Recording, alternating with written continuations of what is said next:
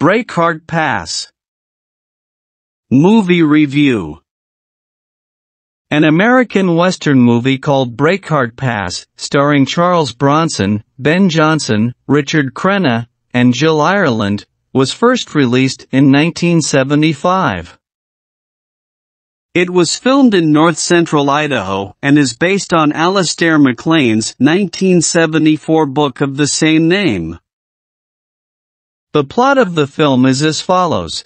In the 1870s, a diphtheria outbreak is reportedly affecting the troops at the American Army's Fort Humboldt frontier outpost. A special express train carrying troops and medical supplies is ascending into the distant mountain ranges toward the fort. Nevada Governor Fairchild, played by Richard Crenna, and his fiancée Marika, played by Jill Ireland, the commander of the fort, are also civilian passengers on the train in the back sumptuous private car.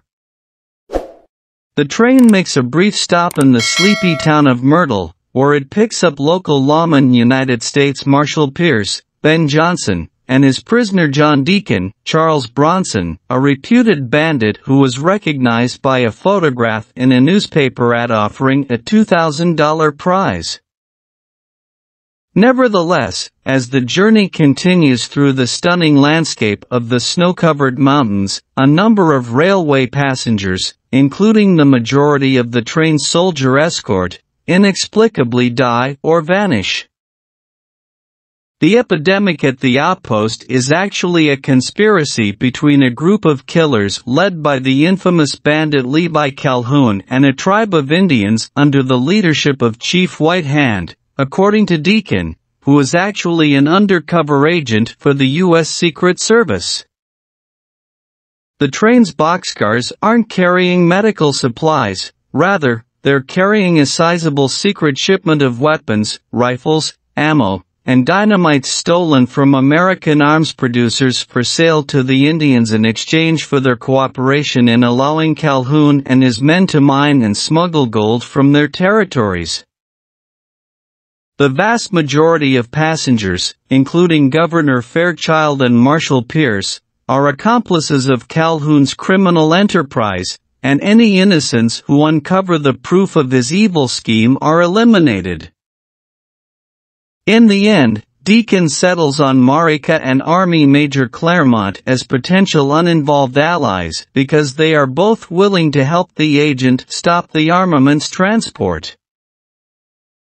Indians assault the train at the snow-covered Breakheart Pass in order to get the promised weapons, and Calhoun and his men ride out to the train to see what is happening. Before the train reaches the fort, Deacon and Major Claremont use dynamite to blow up and damage the track rails, stopping it. While Deacon causes trouble, Claremont heads straight for Fort Humboldt to free the men held captive by Calhoun's gang. When the liberated troops struggle with the Indians and robbers at the train, a gunfight erupts. When Calhoun threatens Marika, Governor Fairchild kills him. However, the governor is later killed by Major Claremont. When the dishonest lawman resolves to fight to the bitter end, Marshal Pierce is intercepted by Deacon and shot.